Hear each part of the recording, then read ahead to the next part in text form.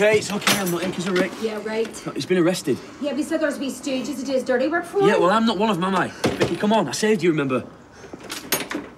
Yeah, I remember. I also remember how he tracked me down and double what he owed him, so thanks for that. Right, did he now?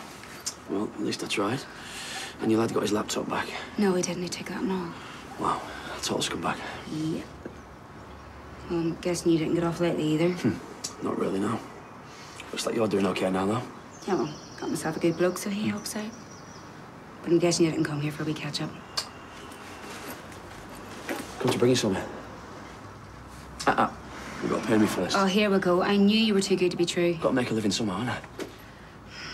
How much?